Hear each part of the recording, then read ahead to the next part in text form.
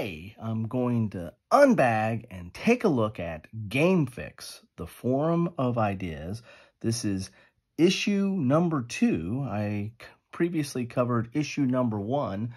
Imagine that. And I picked these up out of kind of the bargain bin from Noble Knight, or maybe they were on clearance or sale, but it was a price I couldn't refuse because if you know me, and I think you do, I can't resist a bargain. So this is a war game magazine, I guess I should say that. I mean, it's focusing on war games, and it has a game included. It says right here, complete game included. And I don't think they came in these baggies. These are the Noble Knight baggies, but I thought I'd do an unbagging nonetheless and a page through.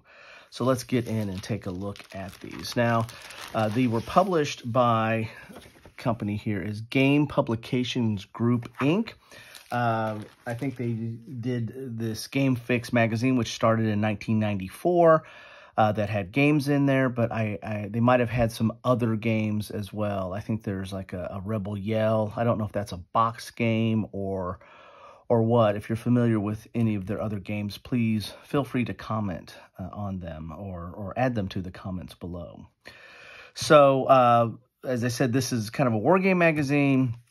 This was issue number 2, November 1994, and it was $6.95 US. I paid much less for this, and it's really good condition too. So if these ever go on sale at Noble Knight again, you might want to take a look at them if you're interested in this, because they do have a game included. And this is a Joseph Miranda game, or Joe Miranda game. Who does quite a bit of magazine games. It's done a lot for strategy and tactics and the other decision games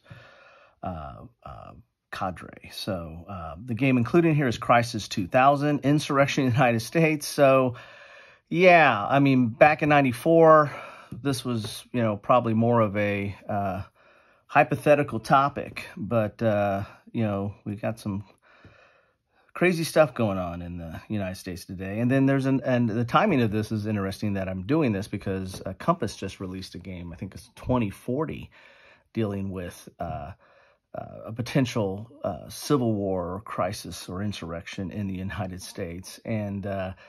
And I noticed that they put a lot of disclaimers out there in any of the media that I've seen, and some of the people that have talked about it, that, this isn't supposed to be political, just because we use red and blue counters doesn't mean anything, and whatever. I mean, I don't want to get into topics of what you can game and what you can't game, because I think that, we learn from history, and to game something is another way to learn history. It's just like reading it in a book. So I'm not going to judge or go into any topics like that, but it is something we need to be mindful of. Now, this one is interesting because, again, this is in 1994, looking at a crisis in 2000, so 16 years in the, or actually 6 years in the future. Interesting. So let's look in this book and do a little bit of page view. So here's that Rebel Yell. I think this is the other game that they've done. I don't think it is a, so I don't think it's a computer game. I think it's an actual board game. So this is a game that they've done, this Game Publications Group. If they've done anything else, let me know. Here is what's in this magazine. This is issue number 2. The editor is John Compton. Again, the publisher is Game Publications Group Inc. And you, like most war game magazines, you would have a list of topics, and sometimes you might have like regular features, and of course you're going to have the rules to a game in here. So we have editorial, again, probably a regular topic. Things to come. They're talking about who they're trying to sign up here. And so they got Richard Berg game, Richard Berg Chicken of the Sea. So there's a little bit of a teaser for you. I'll probably be covering that in one of my upcoming episodes. Here's battle briefs, talking about the SEALs. Here's Crisis 2000 by Joseph Miranda. So this is probably his probably an article to kind of give it a precursor. And, you know, a lot of the war game magazines do that. Against the Odds, all the decision games type magazines like Strategy and Tactics, World at War, they usually have an article that precedes the rules of the game that kind of tell you or set up or give you context of what that game is going to be. And that's what Mr. Miranda is doing here. So it'd be interesting to read this and compare it with 2020 hindsight, actually almost 30 years hindsight on the topic. Here's Clipper Chips and Sun Devils, the end of computer privacy from a 1994 perspective. Here is the game itself, and one of the interesting things I found, at least so far from my vast coverage of GameFix magazines, actually I've just done two, they have the rules and then they have it annotated. So you have the rules on this side, then you have like notes and images and stuff out to the side. I kind of like that. That's something that a lot of Euro games have done. Kind of have the rules and then they have kind of a summary of the rules or examples out to the side like an annotation. And I don't know, that kind of keeps it clean to read the rules, but then you also can readily get to an example of what they're talking about. And you see here's an example of the markers. Here's how to play here, crisis markers. So I'll have to definitely get into this. And the magazine, the paper is a little thicker than normal. It's not full on glossy, but it is a little bit thicker, and that becomes important when you get to the gaming components because the maps are not like separately included in the magazine. They're a pull. You have to like unstaple and pull everything out to get the map. So the maps are made of the same stuff as these game components here. So maybe is that all the rules here? So, and they have it contiguous, which I don't know if I like, or continuous. So it's because the rules start on page 9 and go to 11 here. I don't know if there are any other rules here. Not sure. Here's player notes. So this is not necessarily part of the rules, but gives you some player notes about the game here. Then you have the map itself. That is the map to play the game. So you have these big regions here. I'm always have a soft spot when they include my hometown. These are kind of out of order, though. Topeka's actually over here. But that's interesting. Topeka's would be kind of here instead of down here. Topeka is not south of Kansas City because I've worked in Topeka. Grew up in Kansas City. And now live, I'd probably still be in the heartland, I would imagine. So, interesting. So we have political values, we have wilderness regions, we have developed regions, then we have cities and transportation lines. Then here are the counters, and you know they give you a set of die-cut counters. That's kind of nice. They're typical thickness for what you expect for a magazine game, especially some of the older magazine games. I mean, I think these are probably fine for 1994. But you can see there's a lot of information on here. You got like detention camps, and you have like 3 sets of numbers, mass rally, media access, all kinds of stuff there. And they are double-sided. And these are crisis, these right here with those values on them. And that is the map, and so you're going to have to unstaple this to pull this out to play on this. Or I guess you could leave it in there, but then you're going to have to figure out how to refer to the rules without flipping over your counters. And here's more player notes. So the rules are continuing, so that they didn't stop at 11. You have some more rules here.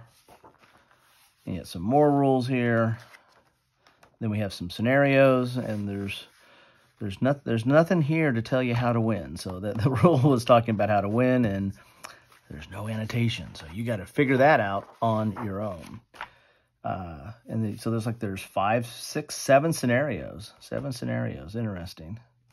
Then here's all your charts, and of course with a lot of magazine games, they either try to put all the charts on the board itself, or they're included in here because you don't usually have a lot of inserts with player aids and stuff. You got to make your own player aids, and so here is all the player aids. So here's your charts for all the different. So here's a data conflict table, armed conflict, scenario summary, sequence of play, rebel units, all kinds of stuff here.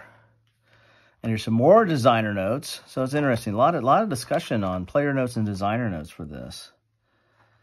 And we have a little article that maybe is associated with it. This is New Wars, Military versus Social. That's interesting. It'd be interesting to read this and read it with all the knowledge we've gained from 27 years of living some of this stuff. Wow, here's a real short one. The Rest of the World, the Battle for Cyberspace, and this is all by Joe Miranda. So this is all giving maybe some of his background for developing this game.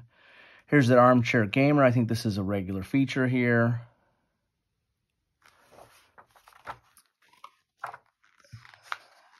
A little bit long article there.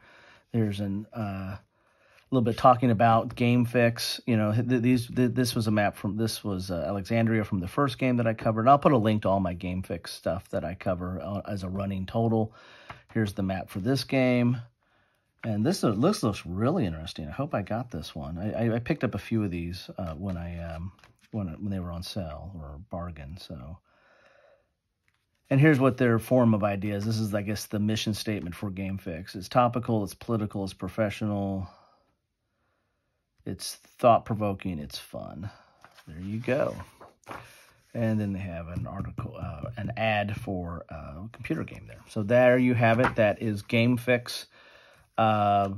Issue number 2 with Crisis 2000 as the game inside there. So if you guys, or if guys, gals, whoever, if you've picked this up, played this, love to know your thoughts on this specific game, but also on Game Fix in general. What did you think about that series? I presume it's defunct now. I mean, this was 94, and I don't know how many years they went. I don't know if they went for a full year or... because it looks like they had intended to do like a 12-issue run, you know, so, you know, have a subscription for a year and give you an issue a month. It looks like what they were thinking about going for. So anyway, that's what I have for you today. Love to know your thoughts on any of this stuff, and I just want to thank you for stopping by. And the best way I know you stop by is, you know, drop me a comment, talk about Crisis 2000. Talk about present day. Be sure to keep it civil. We don't want to have a civil war. So, anyway, thanks again. Take care.